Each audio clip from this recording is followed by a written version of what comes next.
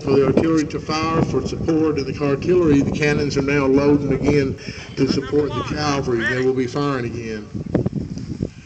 And Stonewall Jackson had a horse he bought for his wife, and he actually ended up riding himself in battle, Little Sorrel. But one of the attributes of Little Sorrel was he's very calm in combat with the noise and all around him.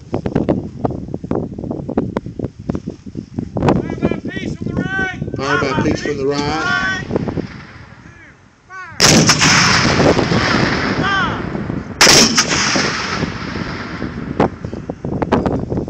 Again, you would have artillery support far behind them. Now, what you would have with this, if you drive the enemy off. Now, in a full blown out battle scenario, what would you have? The infantry would come into the field also during this time period. 80% of the army is made up of infantry. 80% was infantry. That was your arm. That was your main force.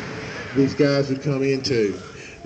As the cavalry soldiers charged the woods and drive the enemy back, they were able to counter force. They could force back, which was using artillery and the infantry. Once again, it just depends on the amount of force you have that you're facing and what you could handle. Some of these forces are small forces moving across areas. Some are guerrilla forces, and you also actually could encounter a large army, such as Confederates did.